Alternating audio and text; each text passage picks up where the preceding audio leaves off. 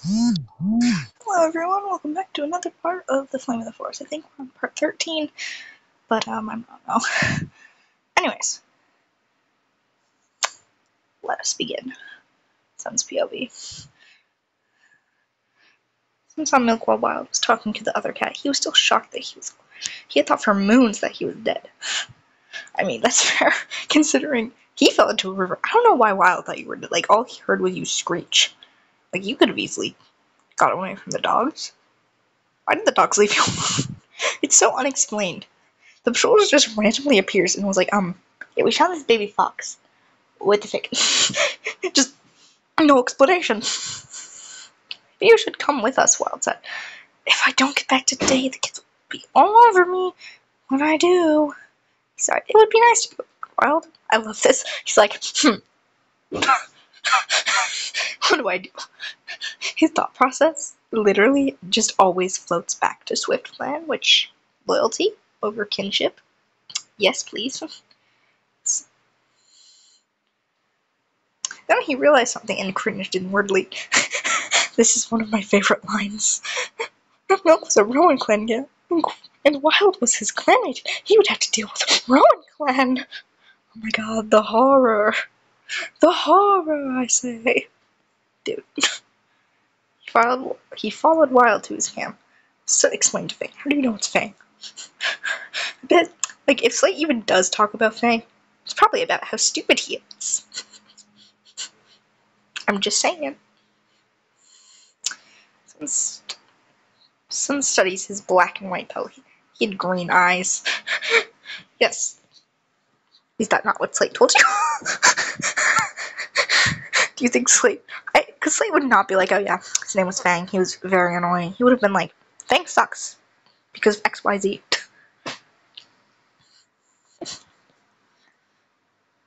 So, this is your brother? He asked Wild. Yeah.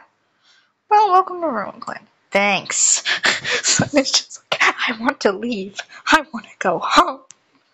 Wild's POV. Wild still couldn't believe Sun was alive. Then he thought of something. What if he hadn't found Sun?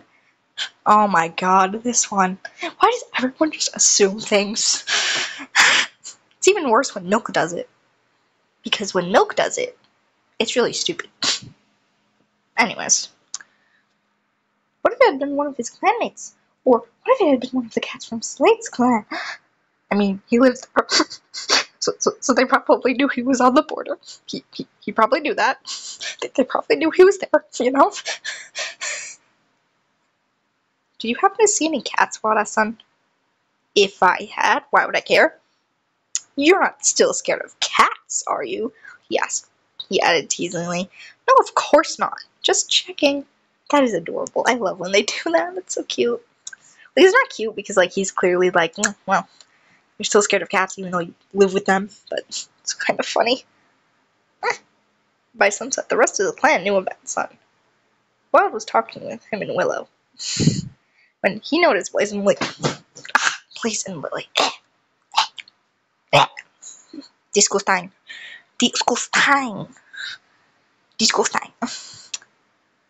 Sun gave them a disgusted look. Yep, thank you. Why though? Because Sun's like, ew. And then looks over to Lily. Girl, make it make sense. Make it make sense. How is anyone supposed to believe you when you're like, oh my god, it's so sad. Like, Wolf is like gone. He's like such a traitor. And then you literally immediately get with some rando. Make it make sense. Hey, Wild. Willow started. He turned to her. I'll stay out of this. Sun got up. Aw. This part. It is so annoying. I love how they're like, all of a sudden, like, boing, I'm gonna go over here. I'm just gonna leave you two. Okay. Willow gave him a grateful look. Listen, Wild, I've been thinking, and I wanted to ask you, will you be my mate? Wild felt his heart skip a beat. Yes, Willow, of course! He was so happy. Sun came back over. Great, now I'm behind you. I don't think it's a competition. I know that's besides the point. Do you know someone then? He was curious now. Sun blushed. It's a possibility. Possibility. That's what I said. Is it not? Willow looked very amused. Anyway, want to know more about the clan? Sure. So There's like hunters and guards. Why not the same duties for them? That's not how we do things. Well, it's dumb. Thank you, son. You know what's funny? Because, like, okay, spoilers for Side Story. Yeah, I didn't write it. But Son's the one that abolishes that. He's like, it's like, this is dumb. And so it's like, I agree. Let's change this. And everyone lived happily ever after. Oh my god. Wild Nose Cloud glanced in their direction briefly and turned his gaze back to the sky. He's just looking at the sky. No one cares that he's just looking at the sky. Like, people. Wild told his son all about clan customs and Slayton his quote-unquote clan. You literally are just bringing slander to this man's father. That's the funniest part about this. The next morning in SwiftClan's forest. They're both the forest. They have to fight which forest. Frost led the patrol to the border fences, where she was with Ice and Lightning. She wanted to show Ice something and took Lightning, so it wouldn't look suspicious. Yeah, I'm just gonna take my breath. That's one of the most basic freaking thing ever. When you have an apprentice.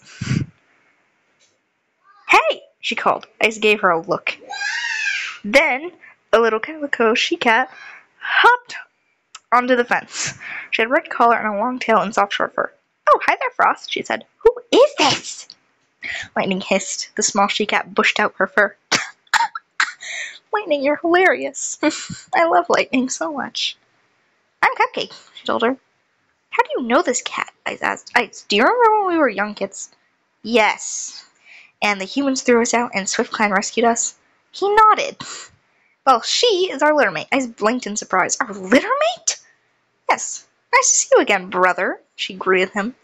Hi. We should get back, Lightning said. Frost rolled her eyes. Lightning and Cream were almost inseparable. Yay. So they headed back. When they got back, she saw Silver Spots and Cream dart out of the healer's tent. Clover was sitting beside Daisy. She saw Shrew walk over to the kits. She joined him, and they played with the kits. Aw. See, this is why they're together, because they both love children. So they had 3 litters of children. Silver Spots pushed his sister out of the way to go first. Oh, sorry, Cream, he said before diving at the moss ball. Aw. I love how he's just like, oops. Oh well. Sucks for you, Cream. They played with the kits until sunset. The next day, in Rowanclan. Wild was sitting with his son. He watched him as he groomed his fur. Why do you groom like a cat? He asked, amused. Why don't you? Wild rolled his eyes. Hey, son, I can show you the territory if you want. Sure. So they went. Willow came with them. Yeah, because everyone knows if you don't follow your mate around, that they're gonna cheat on you. That is sarcasm. When they got back, it was sun high. Wild grabbed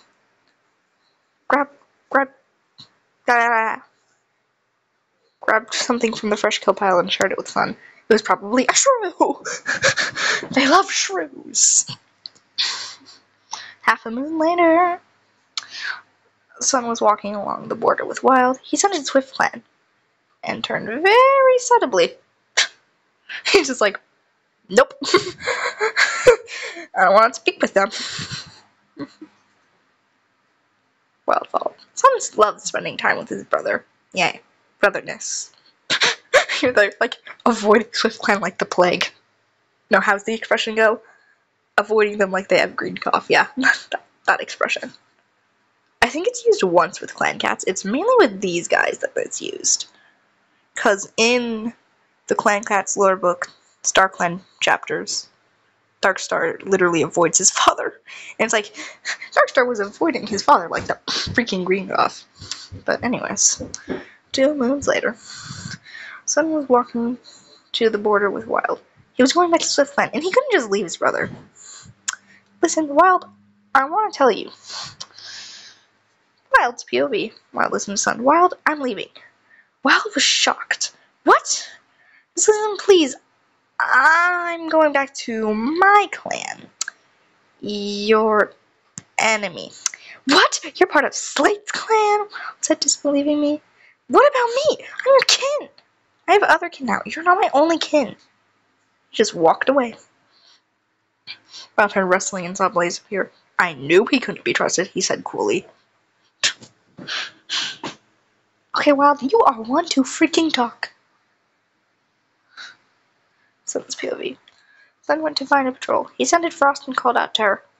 Sun, you're finally back! Frost ran over to him. Yeah, so what happened while I was gone? Her gaze darkened. Sun's heart skipped a beat. What happened? Yes, his voice shaking. It's just... She let out a sigh. Silverspot's died. What? Sun was shocked that his younger brother was just gone. Listen, Sun, it's fine. I just want to go home. He headed back to camp. When he got there, Clover greeted him. Sun was just happy to be home. Sun noticed that Daisy wasn't on patrol for the third day in a row. Usually 2 days in a row was most. Then he noticed her points. She had to be expecting kids, but who was their father? She, just had a litter. This book. I know, they're trying to hurry things up so it makes, relevance for the story, because, they have to have, the litter usually happen at the start of the books. It's like, oh, this happened. I get why they did that, but still. People. After Sun High, the patrols got back. He noticed Daisy and Wolf talking. Their tails were entwined. That answered his question.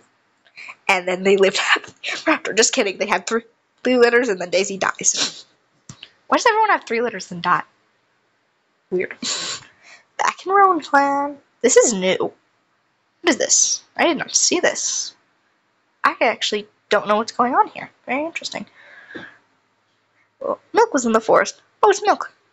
Milk, wait! He turned to Cloud. What did he want? Oh, what the fuck do you want, Cloud? Cloud, get out of here. Well, I actually don't know what's happening. What does he want, Milk? What? Cloud shifted his paws. It's about the badger. You know what? Never mind. He scurried off, clearly embarrassed. Oh, but this is a thing. Oh, I guess that explains stuff for book 4. Oh, well, that's interesting.